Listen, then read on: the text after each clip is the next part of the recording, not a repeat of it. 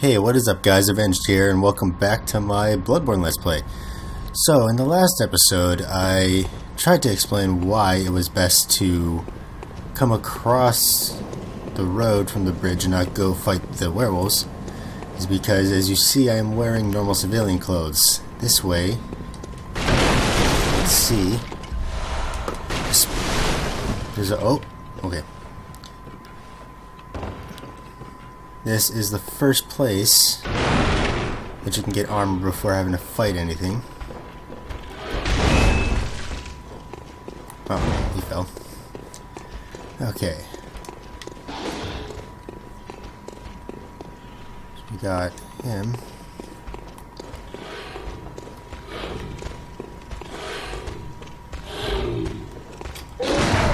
Oh.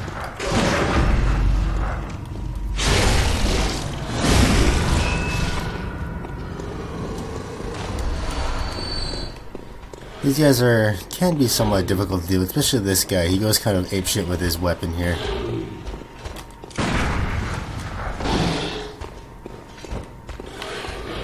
Come on.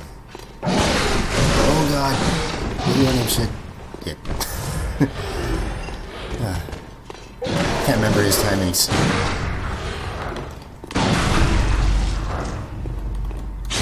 There we go. Ah, you can tell I'm rusty. Okay. Now, if I can remember, is there anything over here? No. Okay. So there are items on these rafters, as you can see. I believe there's only one. Is he just chilling down there still? Alright.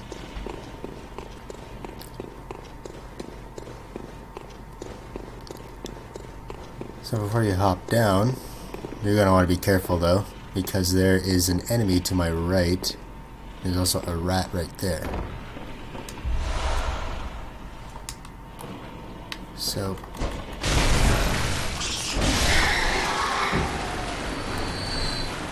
and there's another one of those guys.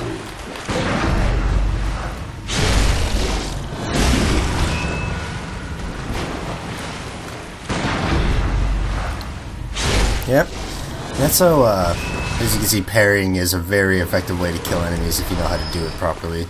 There you go, Hunter Garb. This will increase your defense quite a bit to where you don't take nearly as much damage as you would if you're wearing these normal clothes, so as you can see, it looks far cooler than just wearing whatever I was wearing. So now let's go kill these enemies because blood echoes are needed to level up, and I wouldn't mind having a bit more.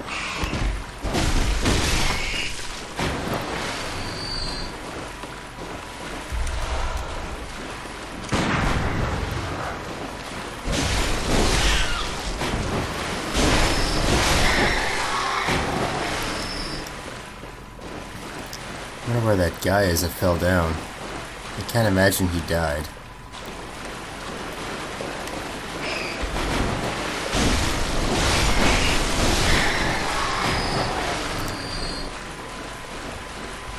Oh, there he is. Come on. Come on.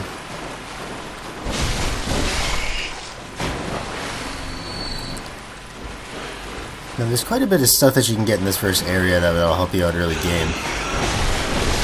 Oh, nope. There you go. Kind of wasting a lot of bullets just trying to parry, but I gotta get used to this game again. Now, I don't think there's any items over here, so there really is no need to kill all these rats except from getting blood echoes. But having as much blood echoes early on as you can, early game, is a good idea. So, use this board to jump down here. Jump down on this board here. And then drop down. Take a little damage. Now these things look like they're dead, but they are absolutely not dead. That item is basically just a lure to get them all to come and attack you. So, take them out.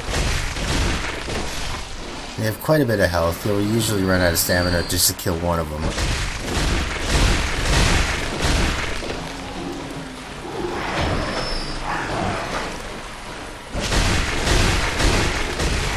Oh.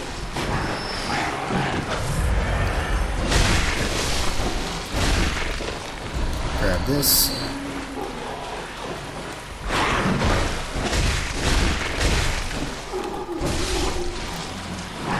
Whoa.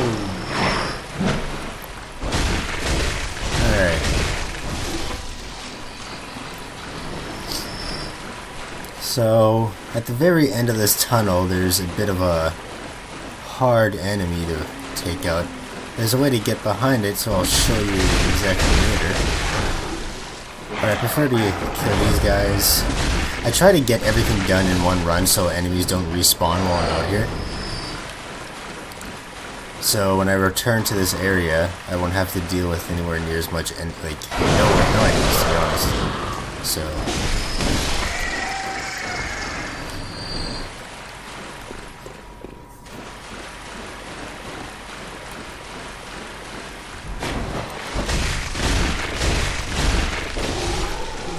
and something I didn't get to show you last episode is that each weapon you have while playing Bloodborne, if you press, I believe, L2... Nope, not L2. What is it? Can't remember. Is it L1? L1, there we go. Each weapon is called a trick weapon. There are 2 different modes to each weapon. This one gives me more reach, but a bit slower attack speed. But as you see, like when I'm in my regular state, I do side slashes basically, and this one is mainly vertical slashes. So if I have to fight in a condensed hallway or hit someone through a door, I can use this mode and I'll actually be able to attack my enemies. But I prefer this one because it's faster and it just seems more reliable in this mode. So if you look over here, that is a giant pig. Kind of a bitch to fight early on in the game, but I believe I can make a shortcut here.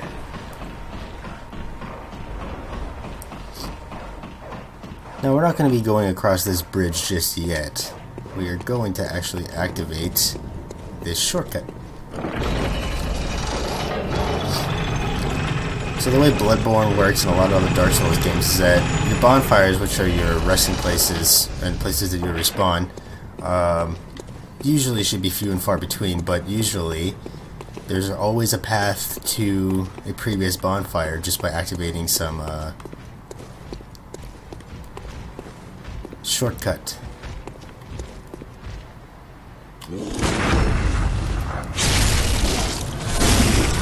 Very simple enemies to deal with, these guys. You're gonna want to get them one at a time though if you can.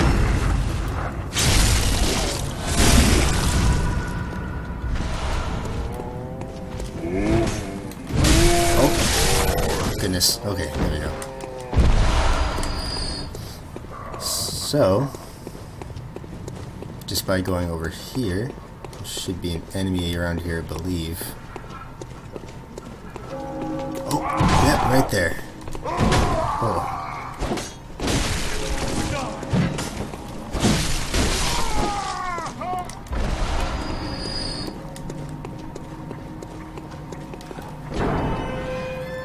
And there you go. We're right back to the very first bonfire that we lit. Bonfire. What am I trying to say? It's lamppost. Across the valley to the east. I've already said all that stuff. If you keep coming back to talk to him, he'll end up giving you an item later. This guy actually has his own somewhat storyline that you could do. It's just...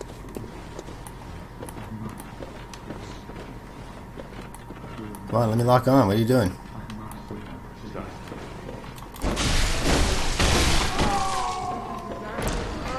Now that item is a lure for this guy in the chair. He's got a huge gun that he's gonna fucking surface person that he's going to try and get you with. When the hunt began, the healing church left us, blocking the great bridge to the cathedral ward as old Yharnam burned to the ground that moonlit night. Open this up. There is guy hiding behind that. And another guy hiding over here.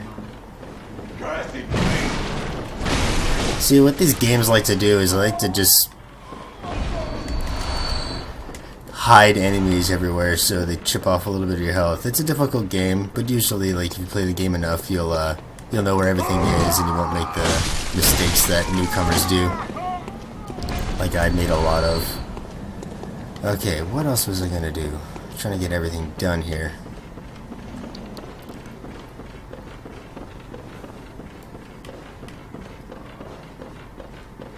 Oh yeah, that's what I was gonna do. Okay.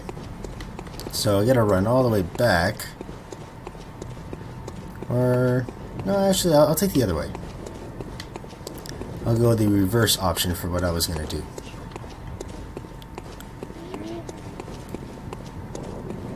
But first, I will open this door, just for a quick, easy path around those big guys so I don't have to walk around. Alright, so in this next section, if I'm correct, there will be dogs in cages.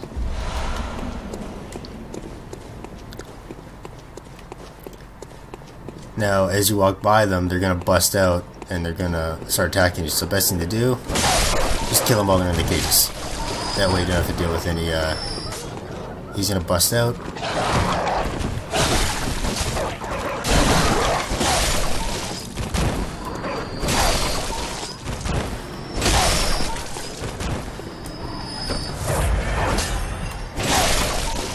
There's gonna be a dog over here. You'll see an item and he's gonna come around the corner.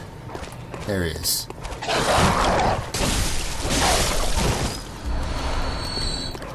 I'm planning on using these cold blood dudes somewhat soon, and this is one of the people you're going to want to pay attention to. Oh, you're a hunter, aren't you? Well, do you know of any safe places?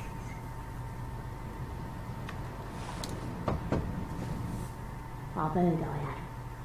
Shutting up indoors isn't always enough. Well, if you hunters got off your arses, you wouldn't be in this mess. You're obligated to help me, you hear? So what'll it be? Are you going to tell me you're not? No. Yeah, you're good for nothing. No respect for the elderly is what that is. That lot of good you outsiders do. Go on, admit it. You think we're all mad, don't you? Well, go and stop it. I know all your tricks. Okay, so if you're wondering why there's these red lanterns outside of all these places, is because there's incense in there and it's supposed to ward off the beasts. So when the hunt begins, people who are willing to partake in the hunt, like the people you see out here, who are turning into beasts themselves, ironically, they go out, as well as the hunters.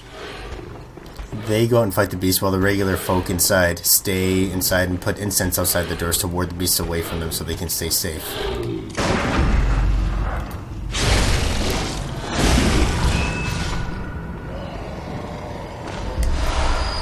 So while we're up here, bust these barrels, drop down to here.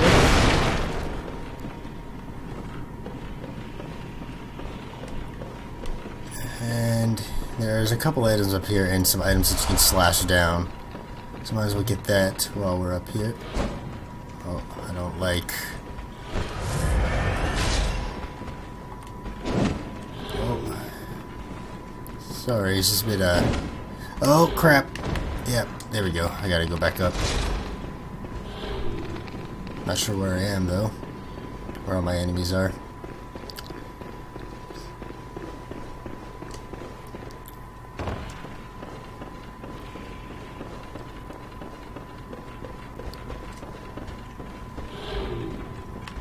Okay, let's see. There we go. I believe there's another one. Yep, over there. I believe these respawn if you were to die, so you want to try and get them in one life as you're doing all this. And I don't think there are any more items up here, if I recall. Okay. So I know some people have made this mistake just because you saw them and everything's been hostile towards you since you've been here. But you come out here. There is another hunter standing there. Do not attack her. She has an interesting quest line and can be pretty rewarding with something you get later on in the game. Oh, a hunter, are you? And an outsider? What a mess you've been caught up in. And tonight of all nights. Here, to welcome the new hunter. Now, both hunters mark, if I recall, I believe it just teleports you back to the last lamppost you used, or teleports you back to the hunter's dream without losing your echoes. So if you run out of healing items, you don't feel like going on, but you don't want to run back, just use a bold hunter's mark and it should be able to take you back to the hunter's dream. Prepare yourself for the worst. There are no humans left. They're all flesh-hungry beasts now. Still lingering about. What's wrong? A hunter unnerved by a few beasts. No matter. Without fear in our hearts, we're little different from the beasts themselves. And she gives you a gesture. What are you still doing here? Enough trembling in your boots. A hunter must hunt. And that's all you can get from her right now until a little bit later. So we'll continue. So you're going to want to jump down here. You'll take a little bit of damage. Also, if you were to sneak up behind an enemy without them noticing and you do a charged R2 attack, it staggers them. And thus that enemy was no trouble at all. Whoa! I did not know you were there.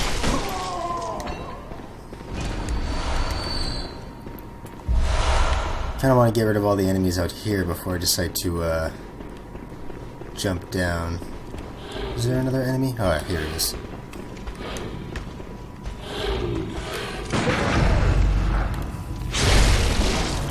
Now, a lot of other enemies aren't as easy to parry as these guys. They get a bit harder down the road. Some bosses can even be parried, but that can get to be a little bit difficult. So when you saw that ladder when I was down in the trenches, this is where it would lead to.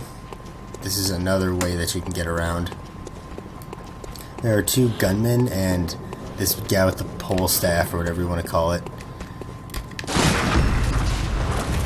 It can be a bit of a nuisance while fighting them.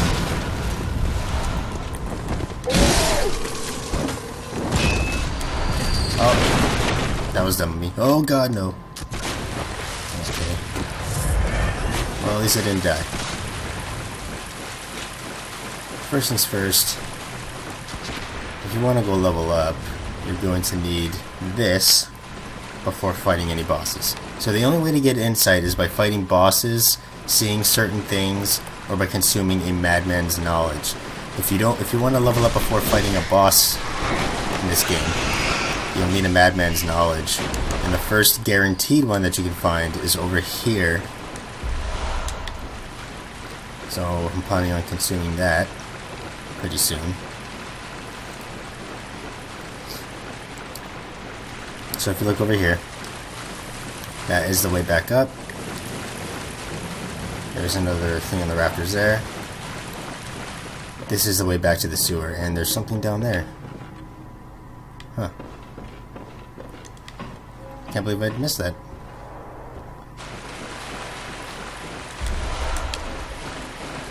And if you're wondering, if you already have 20 vials and 20 quicksilver bullets, they'll automatically be transferred over to your storage. So when you die or go to a hunter's dream and come back, you'll be topped off to 20 or whatever, or until you use all of the blood vials and quicksilver bullets that are already in your storage. So you come up here, gotta get rid of these gun dudes.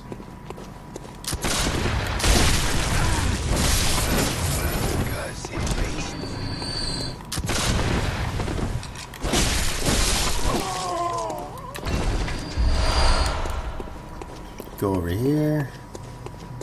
I think there's 2 items in Raptor. I don't know. It's kind of hard to remember all this stuff. It's been close to a year since I played Bloodborne. Let's see. I know there's one there. There's a bunch of crows. There's going to be one hiding in a barrel over there. Right over here. If you actually look, I think you can see, yeah.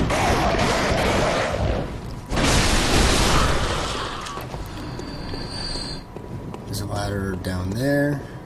There's more crows over here.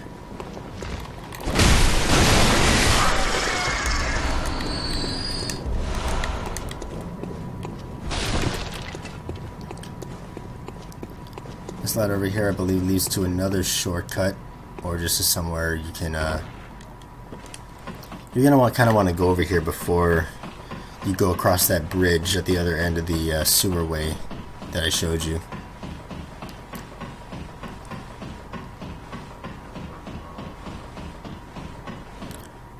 And I believe after we bring up this shortcut, that'll be it for this episode.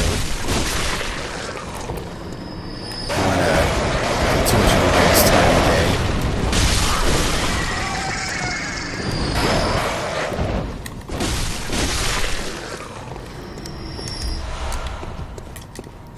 Okay, so there's another madman's knowledge. So there's this, and a big dude. Oh, I alerted him by accident. Jeez. These ones can be a bit tough, the ones with the trees as weapons. They're just as easy to parry as the rest, so keep that in mind.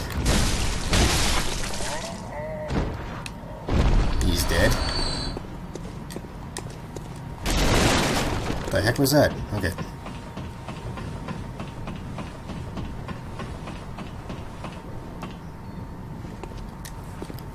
If you look...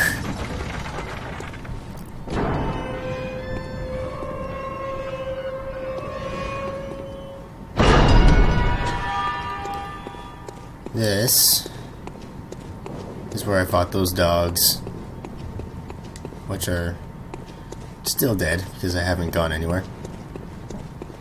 And we'll talk to her. Who are you? I don't know your voice, but I know that smell. Are you a hunter? I'm please go look for my mum. Daddy never came back from the hunt, and she went to find him, but now she's gone too. I'm all alone. I'm scared. Really? Oh, thank you. My mum wears a red jeweled brooch. It's so big and beautiful. You won't miss it. Oh, I mustn't forget. If you find my mum, give her this music box. It plays one of Daddy's favourite songs. And when Daddy forgets us, we play it for him so he remembers. Mum's so silly running off without it. My mum wears a red, it's so big and beautiful. You won't miss it. Oh, and if you find me, I know. Alright, so before we go, I'm going to put the music box here. And that is it for this episode. Thank you guys for watching, and stay tuned for the next one.